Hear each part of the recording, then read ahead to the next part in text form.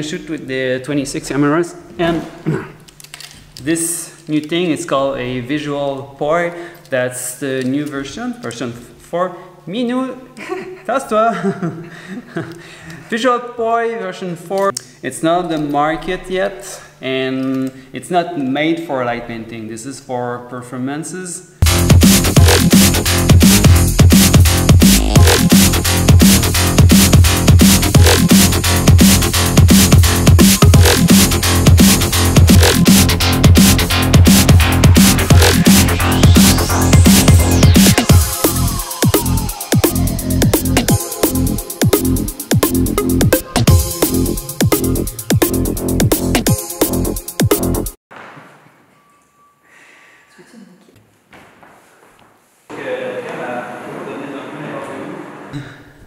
Quynh, the police is looking for you. We're working on the floor this morning with a very simple setup, only one camera, no tripod, and as you can see, it's not the cleanest background. Usually I would use that wall, which is perfect for what I'm doing, but this morning I'm using this one. As I'm shooting low, I want to follow the lines of the floor. I realized yesterday shooting that way was not that interesting, so this is what we're doing this morning.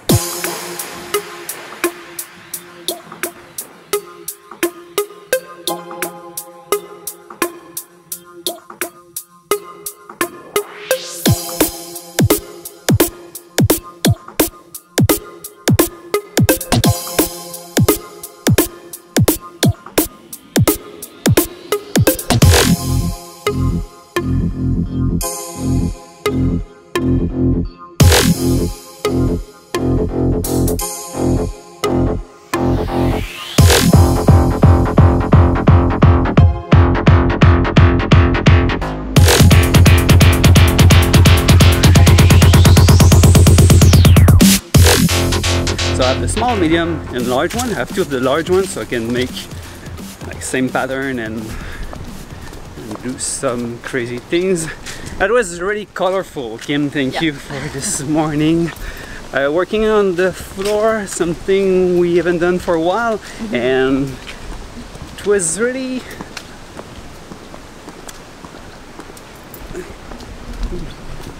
take the lead. What do you want me to say? Well, I don't know, it's interesting because it leads you to do something different than we usually do, since the tool itself doesn't work like the same way as what we use. We explored quite a bit, and Eric discovered that working on the floor was so far the nicest thing we could do. So it gives a nice reflection on the floor, and we can play with different length of the visual points, which is great. I don't know, like to me it's like learning to do it all over again. You know what I mean?